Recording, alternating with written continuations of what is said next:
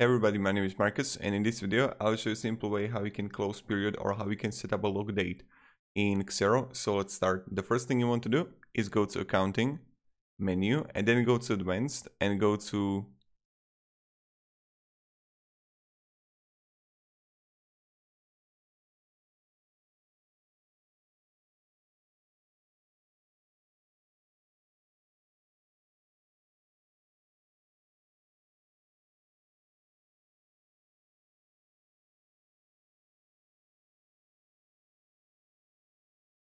here, financial settings, advanced and financial settings. Yes, that's what we're looking for.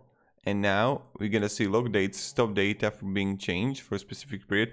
I was mistaken by advanced here, but like just click advanced here, okay? And then you're gonna see log dates. You can change this anytime. Stop all users making changes on and before, or stop all users making changes on and before, and you just choose the date here, right? So, and you log the date. So thank you very much everybody for watching. If you have any questions, guys, ask me down in the comments, and have a great day and goodbye. See ya.